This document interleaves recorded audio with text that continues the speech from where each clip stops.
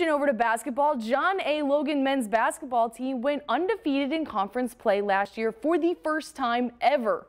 If not for the national tournament being canceled due to the pandemic, some experts say they might have been crowned national champion.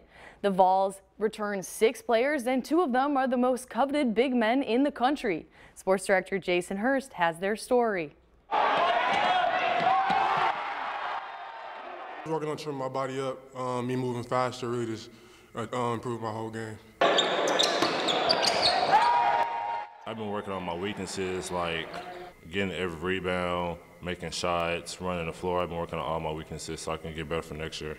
John A. Logan, Sidney Curry, and Jamarian Sharp are piling up the college offers. Curry averaged nearly 14 points, 8 rebounds last year. He slimmed down and put on some muscle.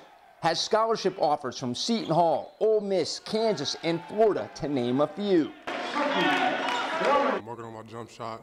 It's really improving my overall game. Just really trying to expand my game as a whole. You know, and with Sidney, I still remember the first day he came on campus last year. I watched him hit, 6 threes in a row on the gun. And I mean, he has that ability to step out and hit shots. And I think a lot of that is, definitely comes with confidence and definitely comes with that maturity we talked about.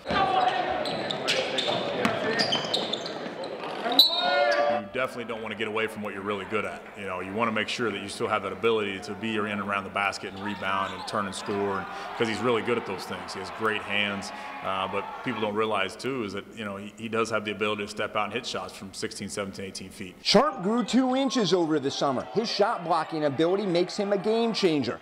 Listed at 7 feet 3 inches tall, San Diego State, Cincinnati, Oregon, Arizona, and Seton Hall all want the Vols center to play for them.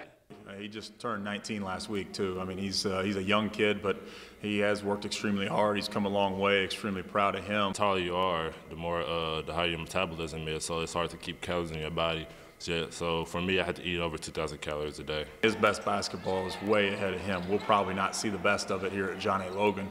It'll be somebody after us and maybe after that. I'm the first person everyone sees in the room. Then also with the team, I'm also a sophomore, so they expect me to step up and become a leader. Kind of saw it click for him, I thought, mid-season.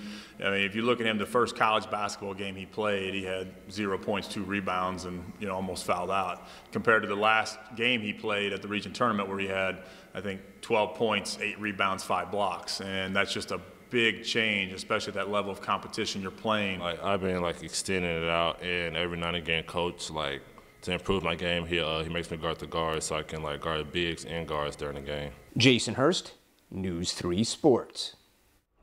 Now, Kendra, I know that's a story that you really followed before COVID hit. So what's it like to see them back to practice? Good to see them back out there. Those guys are very talented. No doubt that more offers will come. And, they're sophomores now, so they're leaders on the court and get those young guys going in the right direction. And something that we'll be sure to follow in the future. Thank Absolutely. you.